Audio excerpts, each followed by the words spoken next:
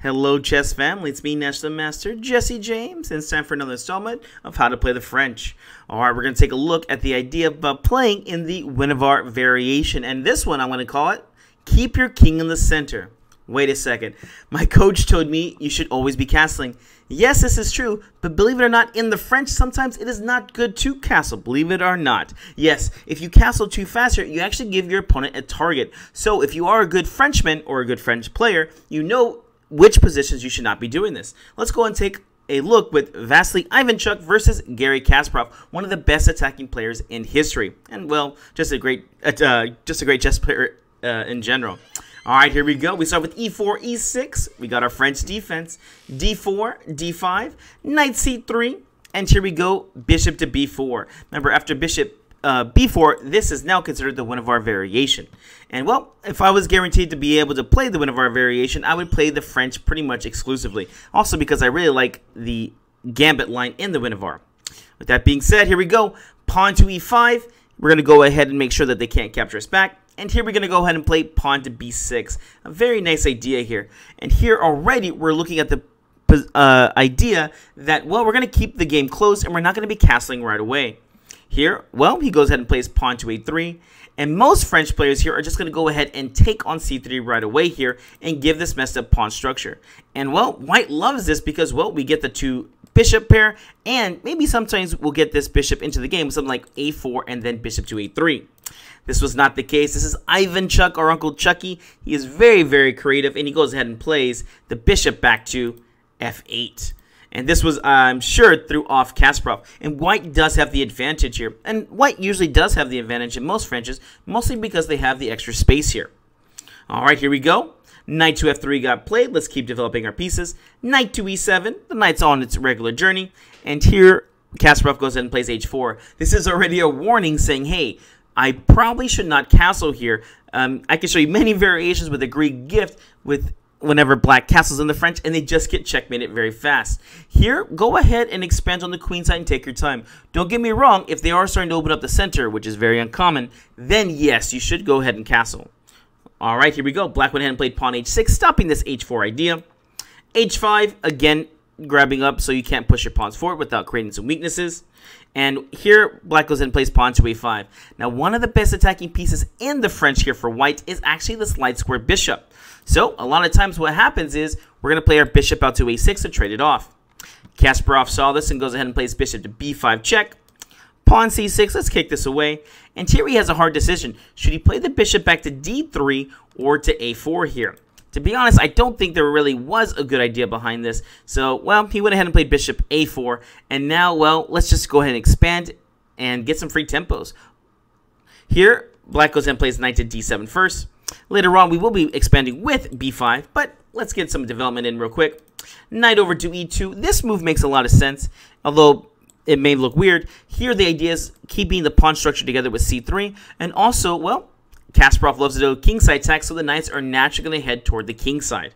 All right, here we go. Pawn to b5. Let's grab that extra space. Bishop back to b3. Pawn to c5. Look at this armada of pawns. Black is definitely doing what he should do. Remember, in the French defense, we're typically attacking on the queen side and also the d4 pawn here. Okay, here we go. Pawn to c3 got played.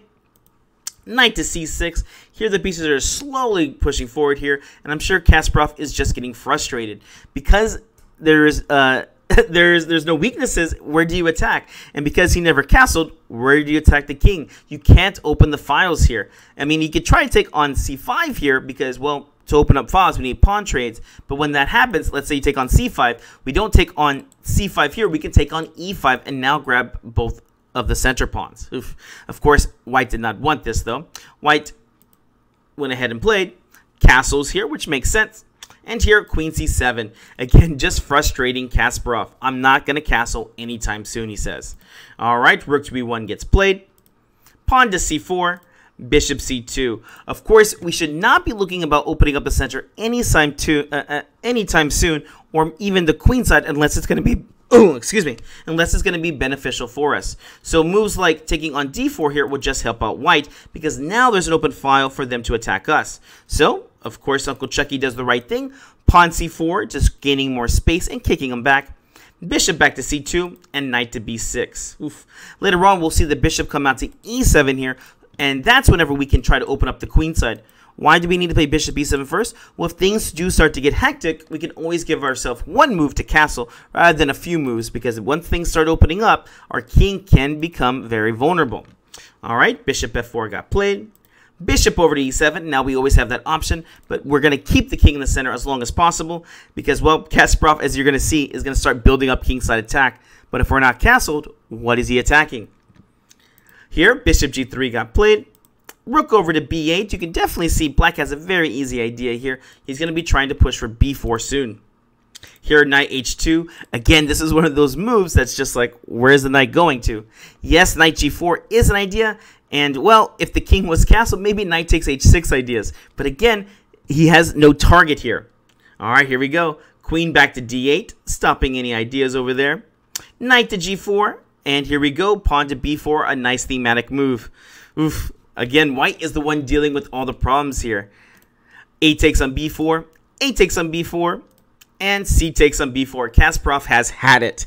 This is definitely not the best move, but, well, what else could he do here? He really didn't want to deal with something like pawn to b3, or even maybe black just takes and then either gets the c3 weakness or the b2 weakness. As after, let's just say, I don't know, white went ahead and played knight to f4 here. After pawn takes, now you see that this is a problem here because now this pawn is the weakness of the group. Or maybe they just go ahead and play, I don't know, f4, and after pawn takes, knight takes, now you have this weak b2 pawn. Again, Kasparov is looking for any kind of way to attack, so again, he just got frustrated, and he goes ahead and takes himself. But now we see the b2 pawn is still a weakness here. And, well, it's time to go gather it. We now have a clear target. Knight takes on b4. Of course, our pieces are very happy over here. Bishop back to b1. I mean, this bishop not attacking anything. This rook, it has the open file, but here on b2, this is the main idea of the game right now. Bishop over to d7. Here it is official. Now black does have the advantage. Pawn to b3, and this is probably Kasparov's idea. He was hoping to try to open up something over here, but the only thing he's doing is giving this knight a new good square. Rook e8 got played. Let's go ahead and take that open file. Takes, pawn takes, knight takes. Oof. Knight to c1 here. Again, Kasparov is just really shuffling his pieces around here. He has no good constructive plans. Bishop a4. Here, Uncle Chucky is just getting his pieces to better squares here. I mean, look at this. Yes, things have gone right here, right? Remember, from 4 and back, this is white's territory. From 5 and back, this is black's. You can already see that black has pretty much invaded and won the queen side over here. White does have an advantage on the king side, but, well, no weaknesses to attack here.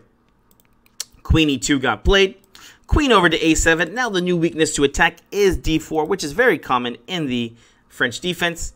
Knight over to e3. I mean, well, is there any good way to defend this pawn? Not that I can see. The queen can't go to d1. You can't go to d2. Can't go to e3. Dear Lord, there is just no good way to defend this pawn. Kasparov played knight to e3 here, hoping maybe I can get a trade in here. Maybe he'll take and I can take back with the pawn or the queen. But of course, Uncle Chucky's too smart for this. He goes ahead and just takes on d4. Knight takes, pawn takes, queen to f1.